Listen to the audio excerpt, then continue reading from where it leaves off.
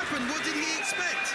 Caught by another big right. On the 11th of April 2009, Tyson Fury fought the most historic bout against Matthew Ellis. The match lasted for 48 seconds only. As the fight started, Fury quickly had Matthew on the defensive side, using his multiple fast left jabs. Fury smoothly retreated to the corner, but continued to fling the combination of both right and left punches on Matthew's face, which dropped Matthew for the first time. However, he stood again, but this time Fury blew a right hook on his head, which finally knocked him down. Referee began counting, but Matthew, who was conscious, chose to remain on his knee. Hence, he exceeded 10-second mark, making Fury victorious by a clear knockout.